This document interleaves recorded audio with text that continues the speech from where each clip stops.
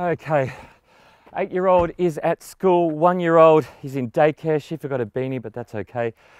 But we made it. Yes, we're here for this video shoot of a very special SUV. Look, it's not just special because this is the Land Rover Range Rover Autobiography. It's a special SUV because this is the long wheelbase. This is the twin turbo V8. And this is the car that I have been living with my family for the past week. I'm going to tell you all about it. Now, it's not everybody's cup of tea, this SUV, and in a lot of ways, that's a good thing. I'll tell you why and a whole lot more in this review. Now, if you want to read the full written review, go to carsguide.com.au. Right, what are you going to do about that? Land Rover were making SUVs before people even called them SUVs. And though this is the 5th generation Range Rover and it's dripping with modern styling like those pencil-thin taillights, it's unmistakably a Range Rover. There's the tall windows, the short squared bonnet, the flat roofline, that familiar, traditional shape. This is the long wheelbase, so we're talking 5.3 metres end to end. That's 200 millimetres longer than the standard wheelbase. Just look at those stretched rear doors. This is a go-anywhere limousine, or in my case, a go-anywhere daycare centre. I'm really sorry to interrupt. I have to point out something I just can't stand from a design perspective. And that's the door handles. Look, they look fantastic when the car is locked and they're sitting flush against the door. But when it's unlocked, they stick out like that. They look like Tupperware container handles. Not good at all. Also, from a practicality perspective, and we will get to practicality soon, they take ages to unfold themselves. You just sit there watching them doing that thing. Now, I mentioned earlier that this SUV wasn't for everybody, that it wasn't everybody's cup of tea. What I mean by that is that it's more restrained than a lot of its rivals, say a Mercedes-Benz. It's more civilized, it's more British. In fact, the British royal family absolutely love Range Rover. Land Rover is a brand, actually. And in fact, the long wheelbase is their preferred mode of transport when they're getting around. The Queen used to love having mascots on her bonnet. She had a Labrador on one of her Range Rovers. And I really think that this is missing a mascot. Now, this car is just full of kids' toys, but I'm going to find something in here which will be, no, what's that? Not that. A frog? Maybe, no. Perfect. Perfect, perfect, perfect. There we go. That's perfect. Inside, the traditional Range Rover design awaits you with that flat dashboard, the low windowsills, but there are modern touches like the displays and the fully digital dials. It's sumptuous, luxurious, but not over the top. Again, some people are looking for bling and gimmicks, but you won't find it here. And I like that. This interior feels solid, substantial. Now, another reason why this might not be everybody's cup of tea is that it's not as blingy inside as some of the rivals. It's actually very traditional Range Rover. You've got these long, flat surfaces in the dashboard. You've got this beautiful wood finish here, and that's not part of it. But one of the things I'm not really happy about is the way this screen just sort of sits here like it's an aftermarket add-on. I think it would have looked far better if Range Rover had worked out a way to incorporate it into the dash, actually build it in. Still, at the same time, it's really easy to use and it does feel very high-end, along with all these other dials and switches as well. Very nice. So how much does all this cost? Well, more than something wearing a BMW badge, more than something wearing a Benz badge, less than something like a Bentley, and definitely less than an Aston Martin as well. But I can tell you, this Range Rover Autobiography is better than an Aston Martin DBX. It's better than a Bentley Bentayga. I've driven both of those SUVs in the past, and this is better in build quality, it's better in design, it's better in pretty much every way. That's right, even at $320,000 with all its options, the Range Rover Autobiography long wheelbase is very reasonable in value and price. Let me show you what you get. This is the Autobiography grade, so it sits very high in the Range Rover lineup, and that means lots of standard features. This includes those retractable door handles with a proximity key. There's LED headlights and tail lights, and a power tailgate. Inside, these caraway perforated semi-aniline leather seats are standard too, and so is that 13.1-inch screen with wireless Apple CarPlay, Android Auto, and SatNav. There's a fully digital driver display, a head-up display, wireless phone charging, and a Meridian sound system. 4-zone climate control is standard too and will keep the kids comfortable in the back, while the electronic sunshades will protect them from that giant fireball in the sky.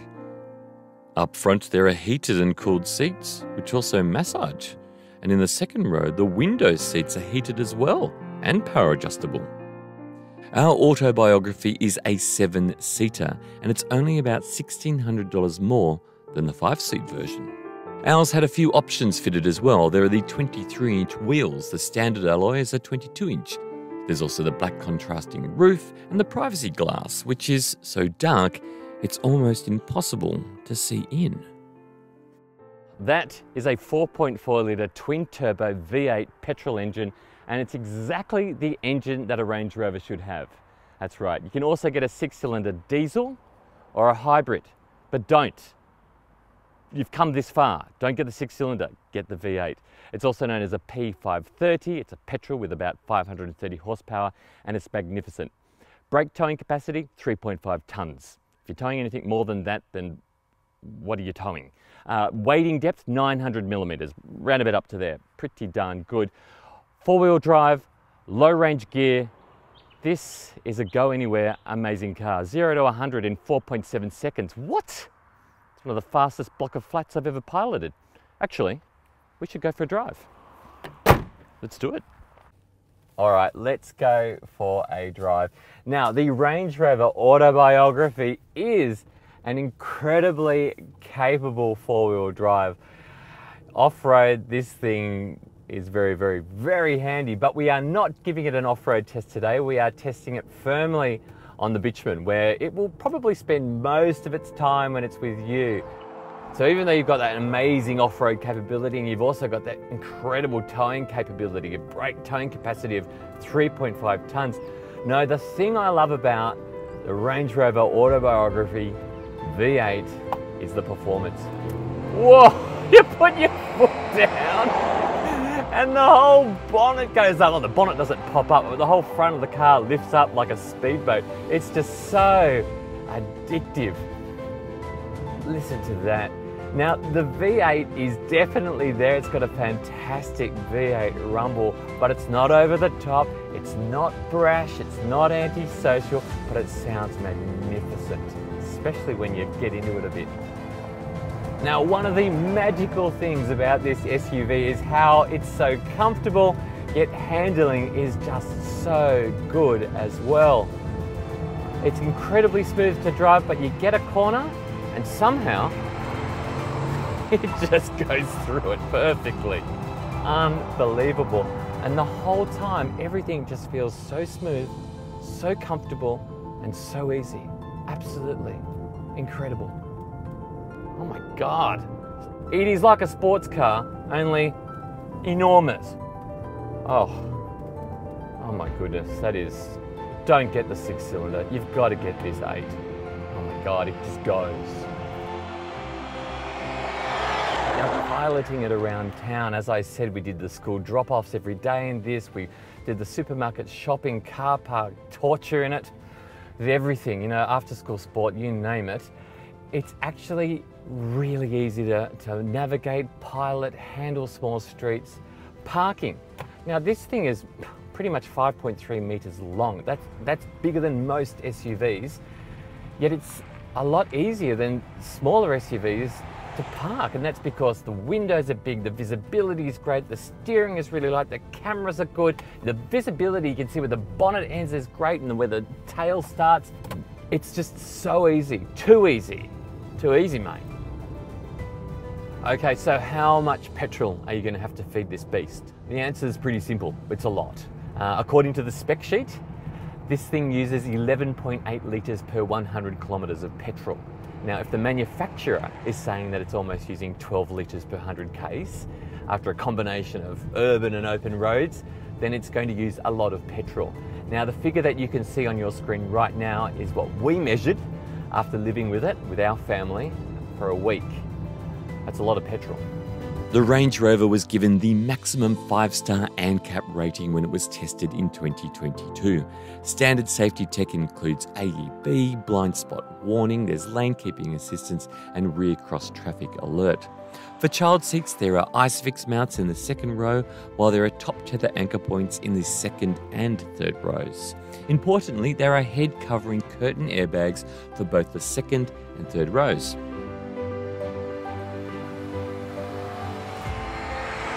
The Range Rover Autobiography already really is a super practical SUV. The long wheelbase gives you even more space inside, especially in the second row. Let me show you, actually check out how much room you've got here. Look at the size of that doorway. It's like the entrance to a supermarket. It's massive. I'm sorry about the mess. I literally have dropped the kids off at school. I haven't had much of a moment to get it clean, but check out this.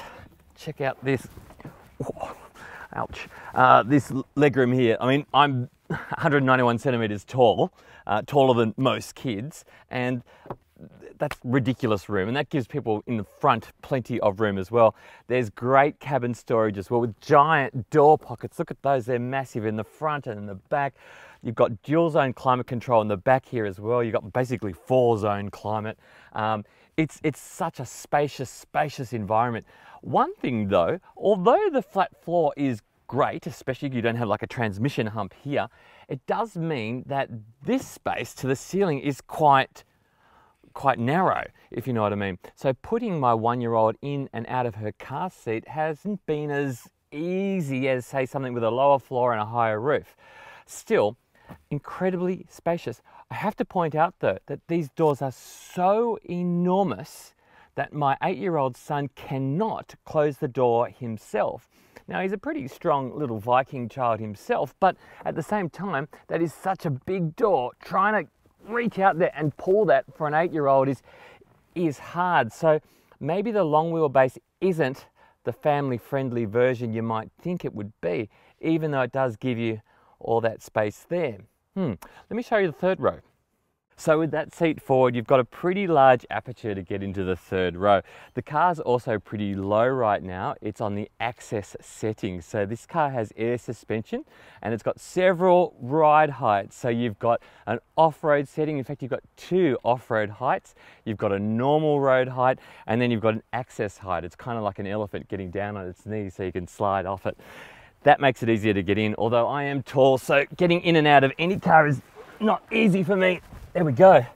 And if I sit behind this seat here, look, there's not a lot of room here in the back.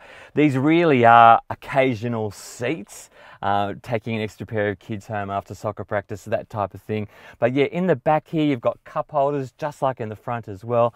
Plenty of other amenities like air vents too. And these tinted windows in the back are also good for keeping the sun off your kids' faces. Let me show you the boot. Now, boot space is enormous. There's even good space when the third row is actually in the upright position. We can fit the medium-sized CarsGuide bag in there. Now, to put them down, this is really cool. It's all electronic. You don't have to do anything with your hands. Well, you do. You've got to press buttons with your hands. But you press these and magically, all the seats readjust themselves and the third row folds flat to give you one of the biggest boot spaces I've ever seen. A thing I really love is this little fold down section of the tailgate, which provides a handy little seat. You can sit here and drink your cup of tea. Now, in terms of warranty, the Range Rover Autobiography long wheelbase is covered by a 5-year unlimited kilometre warranty. There's also 5 years roadside assistance and a 5-year service plan as well. So there you have it, the Range Rover Autobiography with the long wheelbase and the V8 petrol engine. It does performance, it does luxury, and it does practicality, all at a really reasonable price as well. Do you need the long wheelbase? Well, look, keep in mind the long wheelbase does make those rear doors extra long and extra heavy, and it is difficult for kids to shut them. But still, this is the ultimate prestige family SUV.